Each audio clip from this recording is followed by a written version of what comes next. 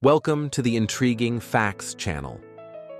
Have you ever wondered who discovered the atom, the tiny building block of everything around us? The idea of the atom started over 2,000 years ago with the Greek philosopher Democritus. He suggested that all matter is made of tiny, indivisible particles called atomos. Back then, it was just a theory, with no experimental proof.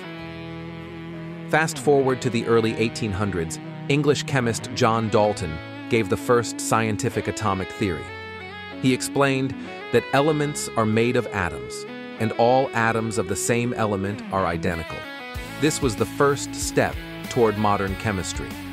In 1897, J.J. Thomson discovered the electron, a tiny negatively charged particle inside the atom.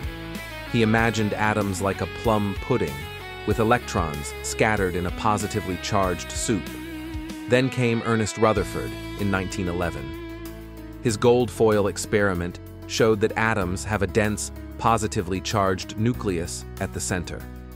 This changed everything we thought we knew about atomic structure.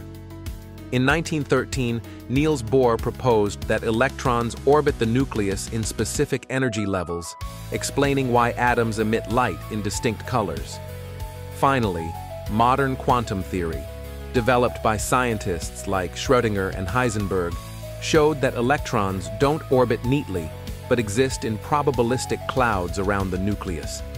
So, while Democritus first imagined the atom, it took centuries of discoveries by Dalton, Thomson, Rutherford, Bohr, and quantum physicists to understand it as we do today.